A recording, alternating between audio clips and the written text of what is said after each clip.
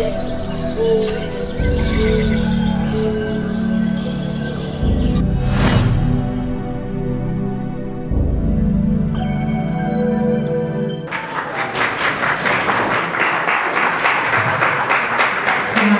more round of applause for our community awardee.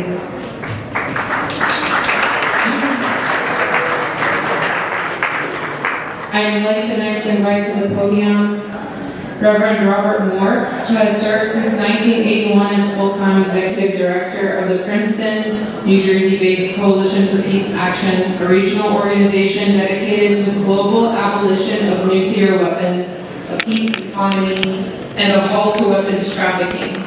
From 1988 to 2014, he also served as part-time pastor of East Brunswick Congregational Church, and from 2014 to 2016 as part-time co-pastor of Christ Congregation in Princeton. Prior to his current positions, Rev Moore was for 3.5 years the National Secretary of Mobilization for Survival, a nationwide coalition of some 250 organizations working for disarmament and the conversion of resources for military purposes to urgent human needs. Previously, he served as an assistant pastor to Luther Place Church in Washington, D.C. His bio is long and impressive, and we are really, really grateful to have him here with us. He is very accomplished and very steadfast in his efforts for peacemaking around the world, and we know now more than ever how necessary efforts like his are. So please help me welcome him to the podium with a round of applause.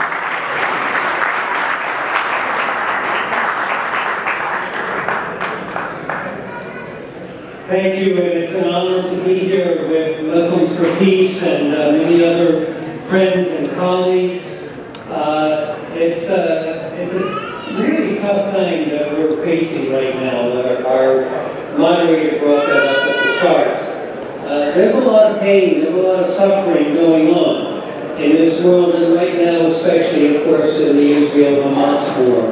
And so we're really wanting to find ways to bring that to a close and to end all of the hostilities. There's pain on all sides, and horrific acts have been committed going multiple directions. We need to pause, and we need to pray for all the people that are suffering and finding ways forward. Especially through diplomacy. We need a real strong diplomatic surge right now. We need to find a way to stop the harm that is happening. So many innocents, as the speaker at the start said, are being hurt and killed right now. And we must put a stop to that. We must, as people of goodwill, join together.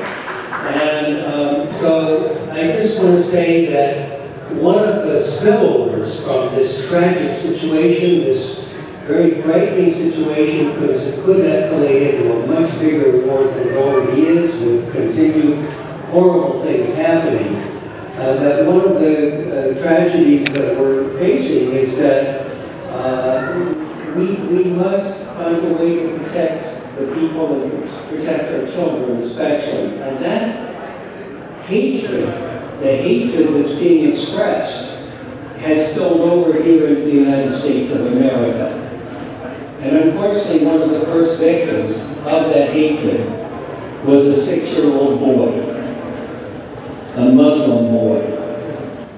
And he was savagely stabbed to death by somebody in Illinois.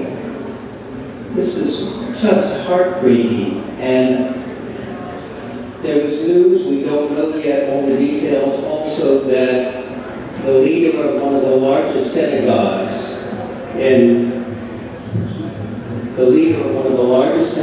in all of America, she lived in Detroit, was just found dead quite recently. We don't know yet, it's still being investigated, but this is a possible anti-Semitic hate crime. So I want to say that we, as people of faith, as people of goodwill, we stand in full solidarity, we stand united and in solidarity against all forms of hate, but especially violent hatred. We are one human family, and we will not put up with this. If anyone wants to commit a crime, a hate crime against a Muslim, a Jew, a Christian, or anybody else, an African American, they are going to face a united faith community, and that is us. Let's stand together, sisters and brothers. God bless you.